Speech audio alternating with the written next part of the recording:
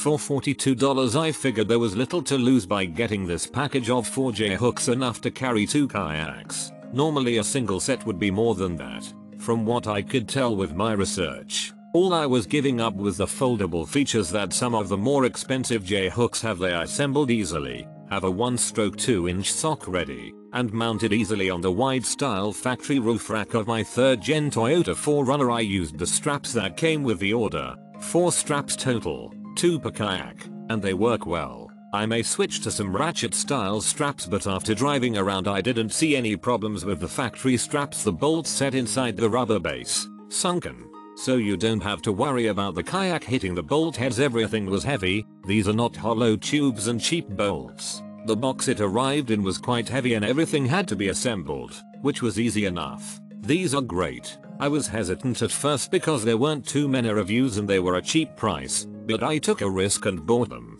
Wasn't even a risk at all. You do have to put them together, but it's pretty simple. We have used them a couple times now and they have held up and stayed on tight to the rack. The straps seem iffy, but they do work. I will probably be buying stronger straps in the future, but for the price I paid to get 2 kayak carriers, I am okay with that. The hardest part about putting these together was getting the bolt through the rubber and lined up in the square hole at the same time.